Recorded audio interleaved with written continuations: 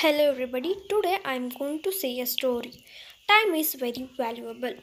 Arjun was a very lazy boy. He used to always postpone things and he was not doing things on the right day. One day, his father called him and he warned him that time is very precious and you should never waste time. Arjun promised his father that he would never waste time. Then one day he came to know that he has won the first prize in a singing competition that he had participated in his school. As we all know that Arjun was a very lazy boy, he did not go to receive the prize on the same day, but he went to receive the prize on the next day.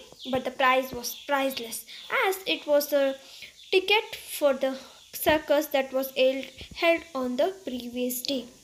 Now Arjun understood the value of time.